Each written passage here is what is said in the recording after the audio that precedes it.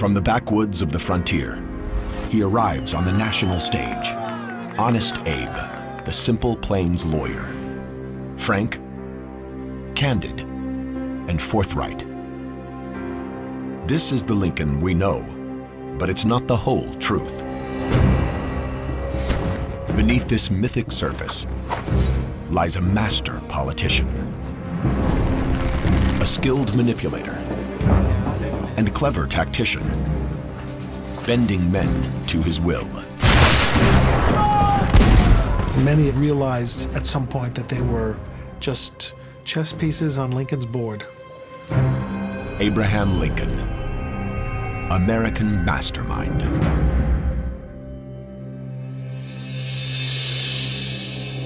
Every American schoolchild knows his image. The frontier roots, towering height, and honest reputation are all legendary. But he's also a man of surprising cunning and calculation, one skilled at manipulating men and shaping his own image. Without these talents, he would never have been elected president. Winter 1860. Lincoln is a prominent lawyer in the town of Springfield, Illinois. He holds no political office, yet audaciously seeks the biggest prize of all, the White House. Gaining his party's nomination won't be easy.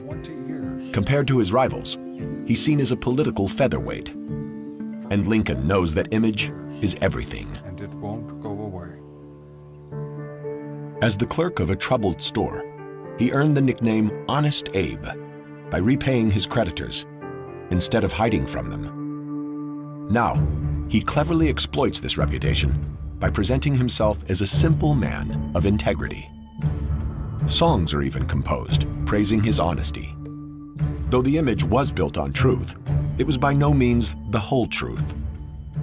I guarantee you, those who knew Lincoln best never called him Honest Abe or Old Abe. So Lincoln was a very shrewd manufacturer of his public image.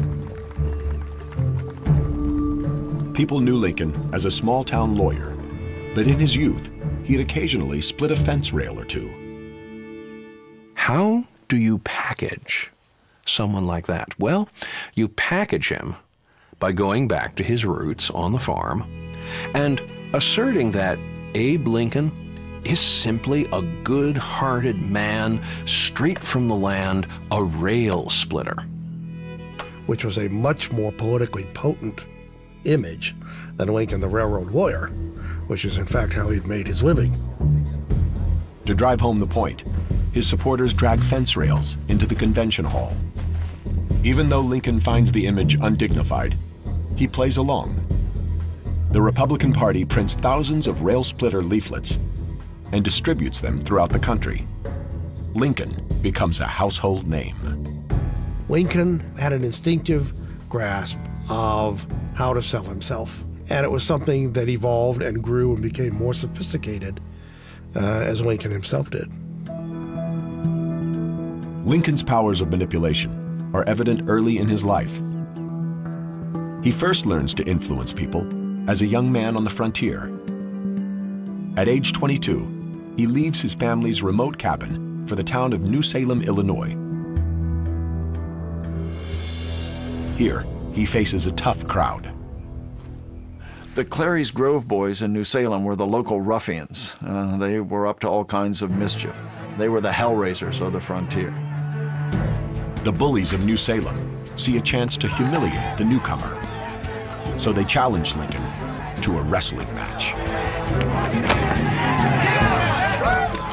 According to some witnesses, the gang's leader plays dirty. But Lincoln doesn't give up. His willingness to stand and fight has a profound impact on the Clary's Grove boys. Lincoln, far from further aggravating the opinion of this local gang, actually won their admiration. And it's the first great indication of the persuasive power that Lincoln had with people.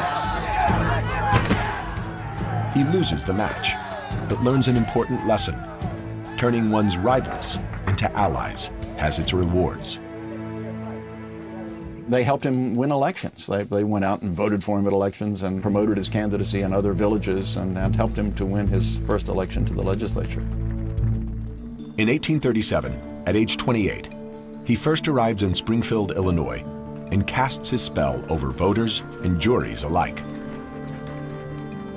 But the younger Lincoln doesn't limit himself to the high-minded rhetoric that will make him famous. He excelled at slicing up his political opponents with sarcasm. The problem was he learned fairly early on that sarcasm makes you as many enemies as it does friends. Lincoln's sharp wit eventually gets him into trouble. He publicly ridicules a politician named James Shields, calling him a fool and a liar. In response, Shields challenges him to a duel. Lincoln will not be dubbed a coward, but he faces a real threat to his life.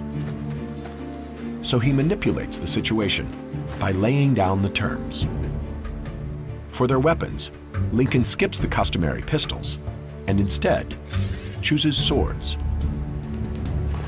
The reason soon becomes clear.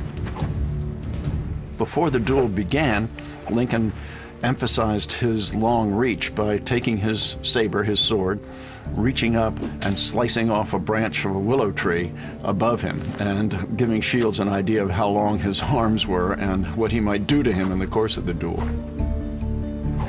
Lincoln also demands they place a board between them that neither can cross. This gives Lincoln, with his long limbs, a natural advantage. The two men soon reach a peaceful agreement, and the duel is called off.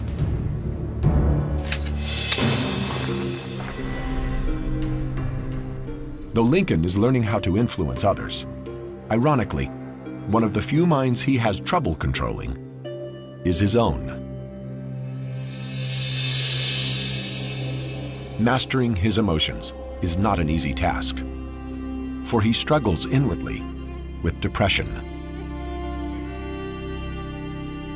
Ghosts from the past haunt him.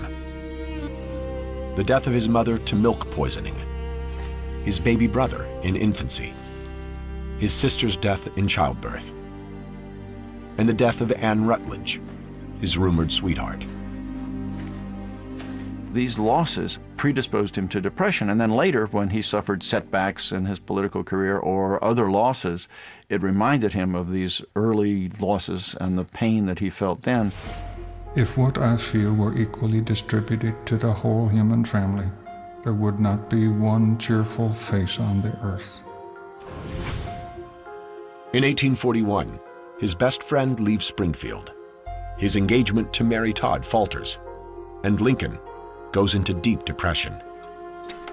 A friend worries he might even commit suicide and remove sharp objects from his reach. But Lincoln reassures him, saying he couldn't take his life, for he had not done anything worthy of being remembered. Lincoln used work as a cure for depression because it constantly got his mind off thinking about himself and what he felt like and onto something that existed objectively outside of himself. In 1858, Lincoln enters the Illinois Senate race. He knows he's a long shot, but never one to walk away from a fight. He challenges the incumbent, Stephen Douglas, to a series of debates.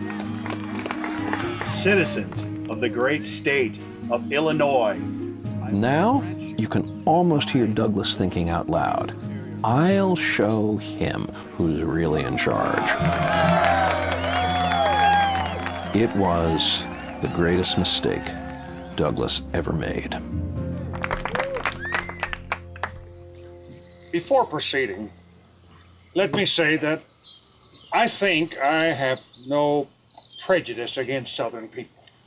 I believe that they are just what we would have been had we been born in their circumstances. Lincoln has set the ultimate political trap. He's made a much better known political personality elevate him to equal status by sharing a platform with him in 7 cities. I leave you now hoping that the lamp of liberty may burn ever more brightly in your own hearts. Thank you. Lincoln's courtroom skills give him an edge. But his performance isn't flawless, and during one debate, he exhibits strange, troubling behavior. I accuse Mr. Lincoln of not supporting our efforts. When Douglas attacks his voting record, Lincoln becomes enraged. He grabs a fellow lawmaker by the neck and demands he refute the charges. It is a downright lie, and I won't have any more of it. He could explode in anger relatively frequently. Lincoln's friends notice other odd behavior: incoherent rambling and insomnia. The idea of Abraham Lincoln, a man of infinite patience, being quick-tempered and prone to bizarre episodes, intrigues historians to this day.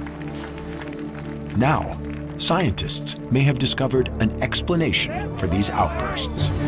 It is a downright lie, and I won't have any more of it.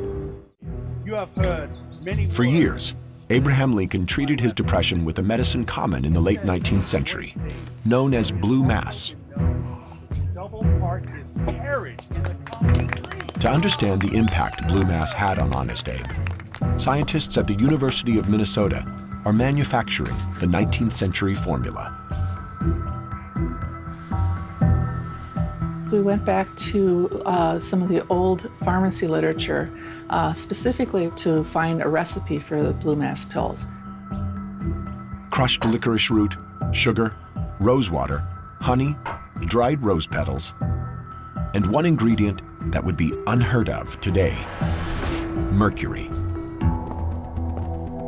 Mercury is a dangerous neurotoxin that poisons the brain, often resulting in unpredictable behavior. The usual dosage of this was one of these 2 or 3 times a day, so Mr. Lincoln was exposed to about 9,000 times greater amount of mercury than would currently be considered safe. By taking the pills, Lincoln may have inadvertently poisoned himself. But even he notices their side effects.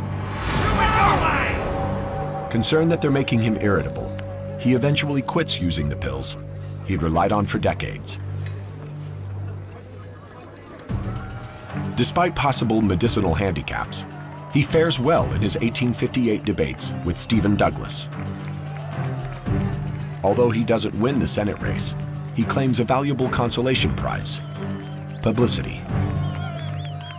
What Lincoln gains from that is a national reputation for having taken on the little giant and very nearly upset him completely. Lincoln knows well that this is the perfect time to build a national reputation, thanks to the technological innovations that boost his newfound fame. Shorthand allows journalists to take down every word. Using the telegraph, they then wire their stories to editors hundreds of miles away. And with steam-powered presses, newspapers are quickly mass-produced to satisfy a nation's growing curiosity. The debates propel Lincoln onto the national stage. Overnight, he's a political celebrity. He capitalizes on this by publishing both an account of the debates and a campaign biography. Then, at the 1860 presidential convention, he steps back and lets his handlers loose on the delegates. They use counterfeit tickets to flood the gallery with supporters and negotiate backroom deals that all but secure him the nomination. He was able afterwards to say, I didn't actually sign off on any of these deals, so his hands were clean, but that sounds a little bit like plausible deniability. In a stunning demonstration of political brilliance, Lincoln, a virtual nobody just 3 years before, emerges victorious. His honest reputation and savvy campaign staff help him clinch the Republican nomination.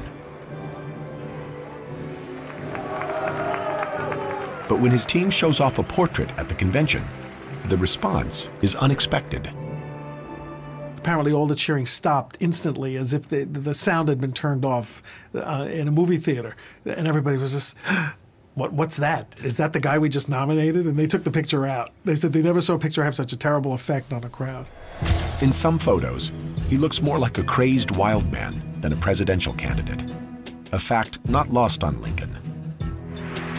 But Lincoln is quick to turn a weakness into a strength. Though photography in 1860 is in its embryonic stages, he soon realizes the power of this new medium. He stops by the studio of famed photographer Matthew Brady.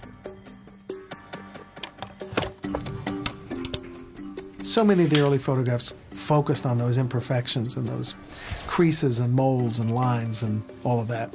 Brady moved the camera back to emphasize Lincoln's physique and his stature. And then at the last minute, he says to Lincoln, "Would you mind pulling your collar up?" And Lincoln says, "I see, Mr. Brady, that you'd like to shorten my neck." So Lincoln tugs his collar up, and just when he does it, Brady's operator snaps the camera. The result is a powerful image.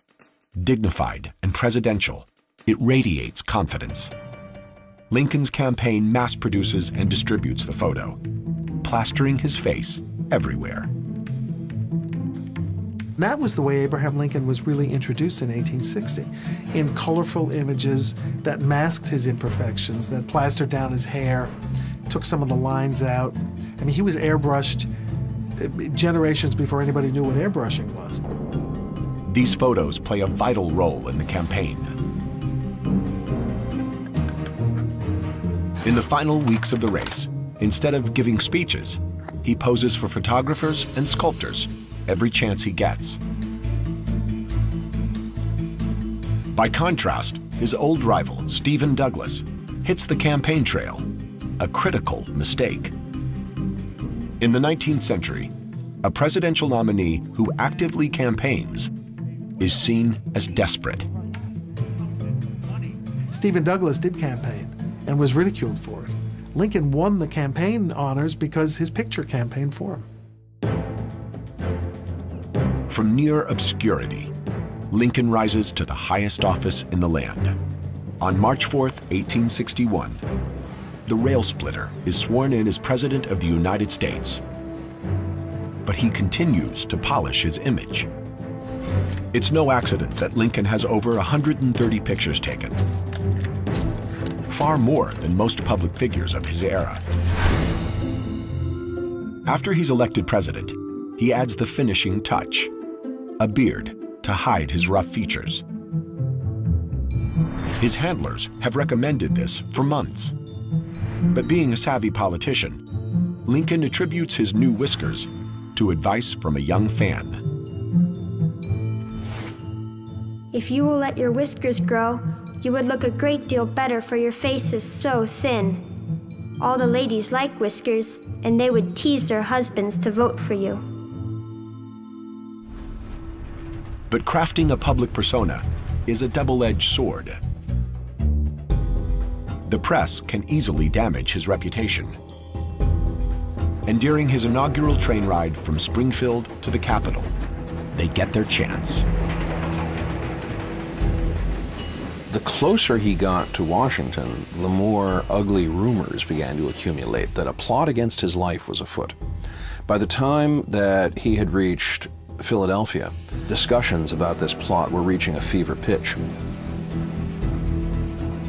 The famous detective, Allan Pinkerton, urges him to keep a low profile, but Lincoln wants to avoid the appearance of cowardice. However, the danger is very real. To arrive at the Capitol, Lincoln will have to switch trains in Baltimore, a hotbed of Southern sympathy. It's the perfect ambush point. Well, at that moment of transition, Lincoln would be quite vulnerable to some kind of riot, a mob, an assassin. Lincoln learns of a conspiracy to kill him while he changes trains. He's reluctant to alter his schedule, but his advisors are persistent. Finally, Lincoln was persuaded to take a night train under cover of darkness and an assumed name. Lincoln decides on a covert mission, one involving deception, secret agents, and a dangerous gamble. During his inaugural train voyage, Lincoln weighs rumors he'll be assassinated while switching trains in Baltimore. It was a volatile, volatile city, and there were very few friends of Abraham Lincoln in Baltimore. So in Pennsylvania, he abandons his inaugural schedule. Instead, he'll take a series of secret night trains. On to Philadelphia. Nearing Baltimore, he and his bodyguard meet up with Detective Allen Pinkerton. Lincoln skips his usual top hat in favor of a soft cap and shawl. He's even offered a weapon, but refuses it. Instead, he follows Pinkerton into a waiting carriage to pass the hours. Just before their train is scheduled to depart, they meet up with a woman pretending to be Lincoln's sister. In fact, she's also a Pinkerton detective, tasked with securing their bunks. Finally, the conductor is given a package and told to rush it to Washington. Little does he realize, the real package is the president-elect. Lincoln arrives in Washington, physically unharmed, but wounded politically. The newspapers fell on this like vultures. They ridiculed Lincoln. What did Lincoln think he was afraid of? What a scaredy cat. The damage to his reputation is worse than he'd anticipated. Vicious cartoons mock his behavior and disguise. Some even show him dressed in women's clothes.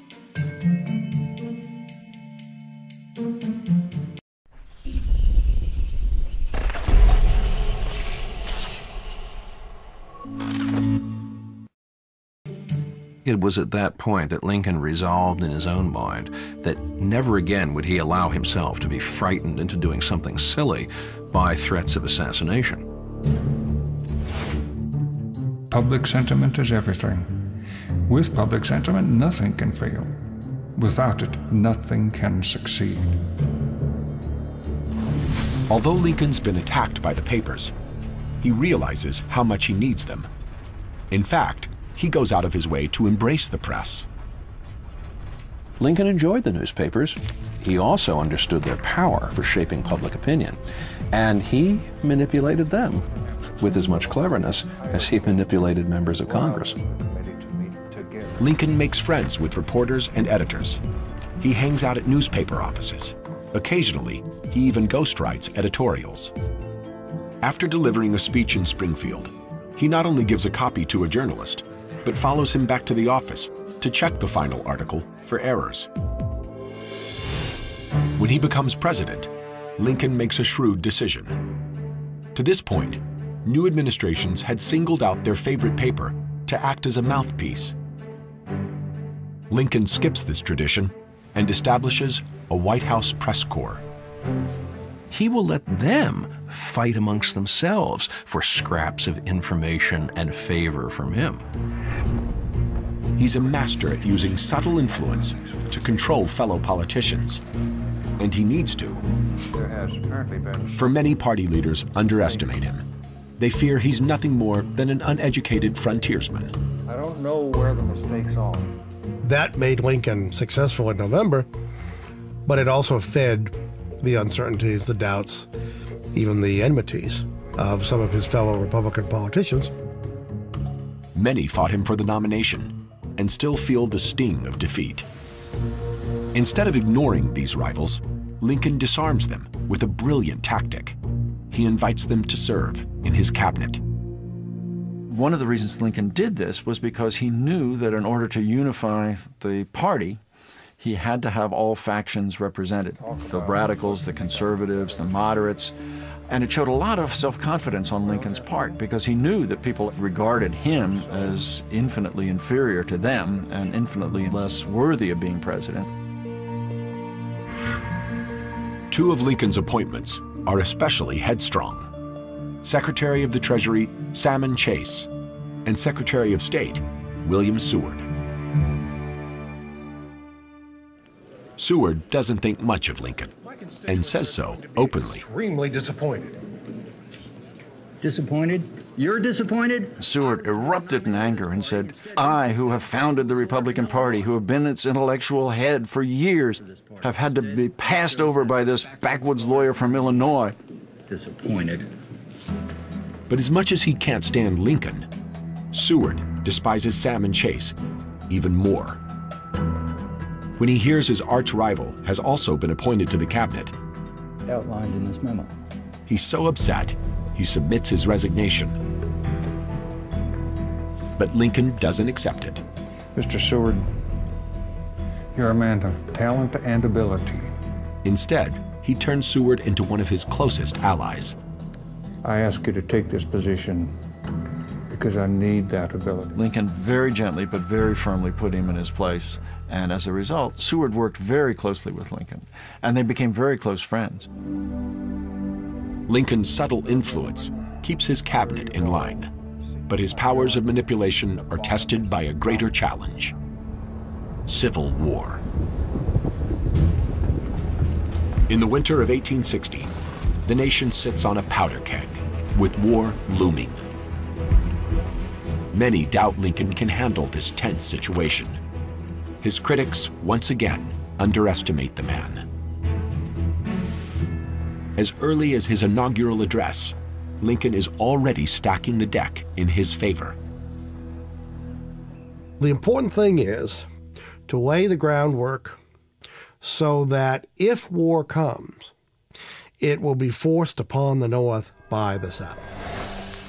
In your hands, my dissatisfied fellow countrymen, and not in mine, is the momentous issue of civil war. Lincoln knows whoever fires the first shot will be seen as the aggressor and lose popular support. Tensions are high after South Carolina's secession from the Union. In response, federal troops had retreated to Fort Sumter, an island garrison on the coastline. This doesn't sit well with Confederate leaders, who claim the fort as their own. Lincoln knew that Fort Sumter would be contested. His insistence all along had been Fort Sumter is federal property, which was a real finger in the eyeball of South Carolina. So the Carolina militia lays siege to the fort, trapping dozens of federal soldiers. After analyzing the situation, Lincoln's cabinet presents him with two options. He can send in troops to defend the fort, but any show of force could drive the border states, Delaware, Maryland, Kentucky, and Missouri, into joining the Confederacy. And defending Sumter would require a large number of troops to secure the surrounding coastline. How many will he need? General of the Army Winfield Scott estimates between 20 and 30,000. Well, where is he going to get that? There's only 16,000 soldiers in the entire United States Army in 1861. But the alternative isn't much better. It makes him look weak. Lincoln can concede the fact and turn over Fort Sumter to the Confederates and evacuate the garrison, in which case his administration is dead on arrival. The first challenge the Confederates make to his authority as president, he is conceding to them. Lincoln sees a third option. He decides to send not men or arms, but food and supplies. For a lengthy standoff would cause the secession movement to lose steam. This puts the pressure back on the Confederates. If you decide you're going to intervene, you're going to have to do it quickly. Before that ship with the supplies arrives, you're going to have to use artillery to blast Fort Sumter into submission. Exactly as he'd foreseen, South Carolina fires upon Fort Sumter. It soon falls into Confederate hands. Although Lincoln has lost control of the garrison, he's kept the border states neutral and won something greater: the support of the North. When Lincoln issued a call for 75,000 volunteers, he was swamped far more than 75,000 people responded. But getting his military to act is more difficult than he realizes. Lincoln's authority is questioned by his commanders, especially General George McClellan. Early in the war, Lincoln had promoted McClellan to lead his armies. Their relationship started off well, but quickly soured. McClellan took a demoralized, defeated Union army, whipped it into shape, restored its morale, equipped it and trained it and supplied it well, but then had no nerve to actually use it in a fight. McClellan's reluctance to engage the enemy tries Lincoln's patience. For months, he urges the general to be more aggressive. Even after a hard-fought victory at the Battle of Antietam, McClellan refuses to pursue Lee's army. Instead, he blames the delay on his tired cavalry. Lincoln telegraphed back, "What have your horses been doing lately that fatigues anything?" Instead of heeding Lincoln's pleas, McClellan repeatedly snubs the president. Lincoln would go visit him, and he wouldn't bother to get out of bed. He would say he was busy with breakfast. Time and again, McClellan treated Lincoln with abject contempt. Many politicians wouldn't stand for this, but Lincoln favors logic over emotion. He controls his temper and removes his ego from the equation. Lincoln wouldn't take things personally and was therefore able to keep the North united, to keep the Republican Party united, and that unity was the secret to Northern success. Lincoln is a master at pulling strings behind the scenes. But to preserve the Union, he feels compelled to step out from behind the curtain. In 1862, his desire to take control leads him to do something that shocks his advisors. The president takes personal command of his armies in the field. Spring 1862. The war is going badly for President Lincoln. What was supposed to be a short engagement has stretched over a year, and the news keeps getting worse. From its Norfolk port, the Confederate ironclad Merrimack devastates the Union Navy. Lincoln, seeing no other option, takes the unprecedented action of personally commanding troops in the field. No one thinks Lincoln is serious, but his trip to the front lines is no joke. Lincoln is willing to micromanage the smallest detail if he has to. I think that a flanking action is probably our best bet. I think he was impatient with McClellan. He was impatient with the sluggish pace of Northern advance. So he decided to go and do a little generaling himself, or in this case, a little admiraling. Lincoln commandeers a ship to scout landing points for an amphibious assault. He wants to reclaim the valuable naval yard at Norfolk. Having found a suitable landing site, he presses his generals into action and launches the attack on the Norfolk port. McClellan has overestimated the enemy's size there. Outnumbered by Union forces, the Confederates retreat and hand Lincoln a great victory. Norfolk was taken and the Merrimack was then scuttled, and it was a brilliant campaign by Lincoln, and the soldiers and sailors who were involved said if Lincoln hadn't come down here and galvanized everybody, it wouldn't have happened. Lincoln, the political mastermind, has now added military strategist to his portfolio. But his senior officers are appalled by his lack of training. His Southern foes are highly skilled in battle tactics. Jefferson Davis, the president of the Confederacy, has impressive credentials. Jefferson Davis had been to West Point. Jefferson Davis had been a hero of the Mexican War. Jefferson Davis had been a distinguished Secretary of War. Lincoln had no such credentials or background. Early in the war, Lincoln realizes he lacks knowledge in military strategy. So he turns to the same place he learned to practice law, the pages of books. He went to the Library of Congress and ordered books. He read them, and suddenly he knew as much about war strategy as anybody who had gone to West Point. Having done his homework, Lincoln is eager to put his knowledge to use. So he writes his generals, outlining his thoughts. While the North has superior numbers, a larger army and navy, the South has interior lines, road and rails to quickly transport their troops and outmaneuver the Union. Lincoln weighs these strengths and then suggests a course of action. We must fail unless we can find some way to making our advantage an overmatch for his. This can only be done by menacing him with superior forces at different points at the same time. By attacking from both the east and west, Lincoln can prevent the Confederates from simply shifting their forces. However sound his strategy, Lincoln struggles to convince his generals. Lincoln finally found some generals who would actually do it. And when Grant and Sherman and Sheridan and Thomas then start putting the pressure on all fronts, Lincoln says, well, finally, that advice that I've been trying to get my generals to adopt for the past 2.5 years is being taken. By 1864, the country is soaked in the blood of its soldiers, blue and gray.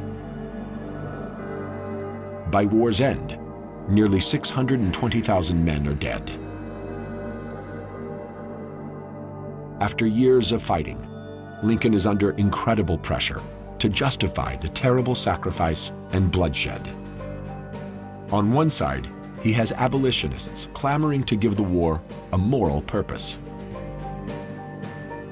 But Lincoln worries what freeing the slaves might do to his army. His generals advise against it. General McClellan is telling Lincoln in no uncertain terms that white men will not fight to free black men, that if you turn this into a war about the Negro slave, then Northern armies will dissolve overnight. Lincoln faces a dilemma. He needs the manpower black soldiers can provide, but risks losing the white soldiers if he frees the slaves. So he's careful not to reveal his intentions. While he's publicly denying that he has any intention of moving on emancipation, privately he in fact is writing a draft of the Emancipation Proclamation. Lincoln waits for a Union victory before proceeding. And when he finally makes the announcement, he emphasizes the practical benefits. The proclamation only frees slaves in Confederate states. It reduces the Southern workforce and adds 200,000 black recruits to Union ranks. At the same time, Lincoln begins to cast the bloodshed in a new light. He persuaded people that there was a secondary cause to the war, that Union meant liberty, that liberty would preserve the Union. It was intertwined. Every man has a right to be equal with every other man. In this great struggle, this form of government and every form of human right is endangered if our enemies succeed. Overnight, Lincoln redefined the war. No longer is it a war about states' rights. It becomes a war for human rights. Lincoln's shrewd mind infuses the war with a new purpose. As the fighting intensifies, he continues to be a hands-on commander-in-chief. But Lincoln's lack of experience occasionally shows through. And when the fighting reaches Washington's borders, he makes a critical blunder. July 11, 1864. A Confederate raiding party sneaks to the outskirts of Washington. At Fort Stevens, they engage Union forces. With General Grant occupied to the south, Lincoln decides he'll supervise the action himself. Flushed with confidence, he walks right into the line of fire. Lincoln wanted to go out and see the fighting. And so he did. He went out and stood on the parapet and observed the Confederate forces coming and the Union resisting them. Lincoln is so fascinated by the battle, he ignores the danger. Up on the parapet, he's exposed to Confederate sharpshooters. By that time, everybody knew who Abraham Lincoln was and what he looked like, and he was the tallest target in the United States.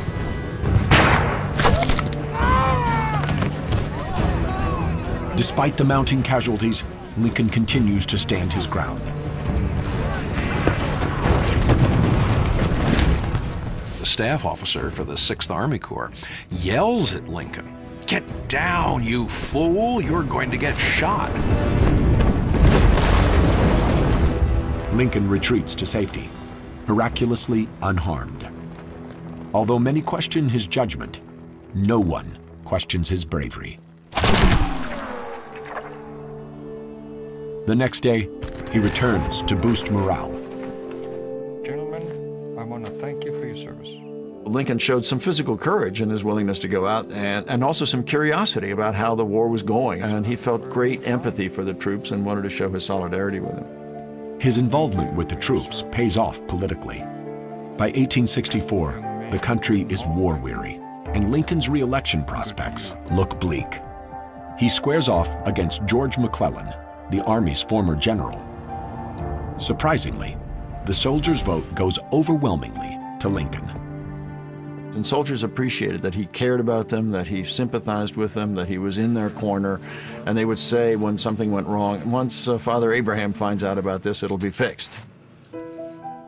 Lincoln lives up to his fatherly image. He identifies with the troops because he shares a humble background with them. And this makes their deaths all the more painful. In turn, soldiers understand that he shares in their suffering. It even seems to take a physical toll. In just a few months, he loses weight dramatically. He looked like someone who had internalized all the carnage and suffering of the war inside himself. He looked like death warmed over. Whichever way it ends, I have the impression that I shall not last long after it is over. The springs of life are wearing away. Lincoln senses that he has little time left, and in his last few months, uses his persuasive powers to their full extent. He knows that the Emancipation Proclamation could be overturned, so he permanently bans slavery with a constitutional amendment. By one means and another, people who had previously opposed the 13th Amendment decided to stand back or to vote in favor of it, and the man operating the controls behind the curtain was that rough, intelligent farmer, Abraham Lincoln. But Lincoln's days are numbered. On April 14, 1865, an assassin ends his life. After his death, the image Lincoln helped create rises to take his place. Well, the rail splitter Lincoln is much closer to our idea of rough-hewn, muscular, frontier democracy. It's a very appealing image. It brings him closer to us. But the real Lincoln remains elusive, for he's shrewder, craftier, more manipulative than the myths portray. With an invisible hand, he bent men to his will, and did it so well that only now are we coming to understand his methods. For Lincoln's greatest trick was hiding his talents, disguising himself as a simple, unassuming man from the plains. Lincoln knew how to use both the intelligence and the conclusions people were coming to when they met him. He knew that they were underestimating him, and he let them.